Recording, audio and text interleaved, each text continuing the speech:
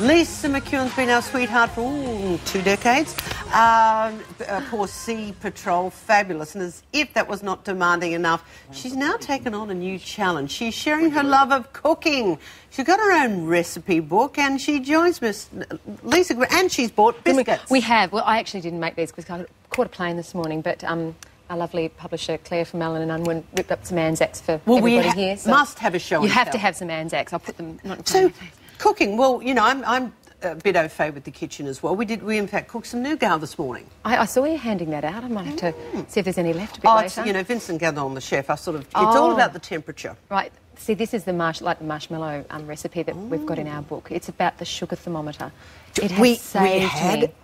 Tell me about your sugar thermometer. Look, the book basically is about being a mum. My best girlfriend in Melbourne, and I put it together because we were talking about mothers' groups and things like that. And so we said, why don't we put some recipes down and some ideas? So it's more than just recipes, it's ideas for travelling with kids, and there's a big notes section at the back so people can add their recipes, because we just believe that as mums and dads, it's about sharing and learning, and so that's what this book's about. And we want people to draw on it and write in it.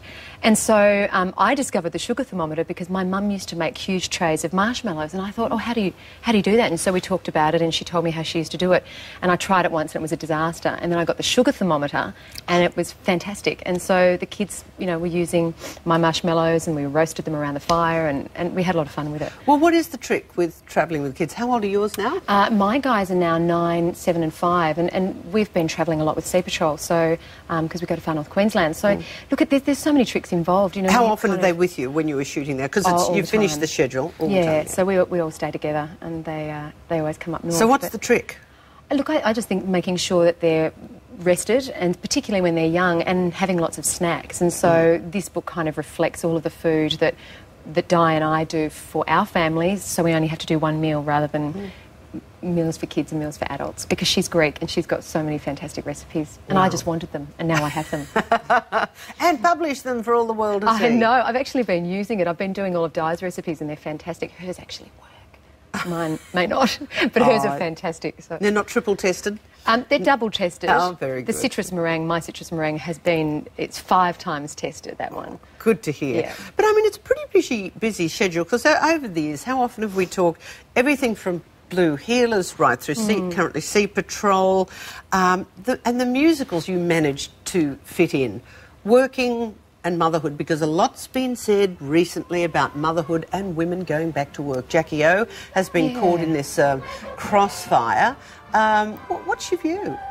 Look, I think, you know, Di and I, when we were doing this book, because she's a stay-at-home mum at the moment, she had a busy career before she became a mum, but she's staying home with her kids, and I work, and there's a great quote in the book because it's littered with quotes, and it's all mothers are working mothers, and I really believe that's true, and I think that you manage as best you can. And I really felt for Jackie O, because I think she's a new mum. She's probably trying to, you know, work it out and get it right. And far out, we all make mistakes and we do the wrong thing. And I don't necessarily know whether she was doing the right thing. I mean, who knows? She may have just been stepping out of the car when the photograph was taken. We don't know. But I mean, lots of women walk and feed a baby at the same time. Yeah, so, you know, I think they're difficult arguments, and we all just why are we so judgmental? I think that's the question that came out of it for me. Yeah. You know, it's her personal choices when she went back to work, where she's feeding her baby. But we seem to be pretty harsh. Oh, look, I think I always say to my kids, and I have my own belief that I run my own race, and I don't compete with other people. I don't, you know, try to keep up with the Joneses, as you'd say. You know, I just try to do what I'm able to do, but I love my work, and I think it makes me a better mum. Does work make Lisa McCune a better mother?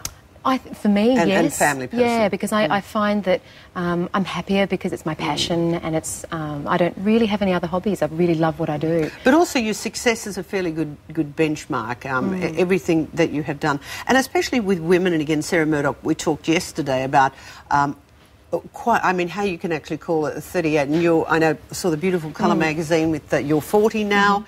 Working women at 40 was unheard of 15, 20 years ago.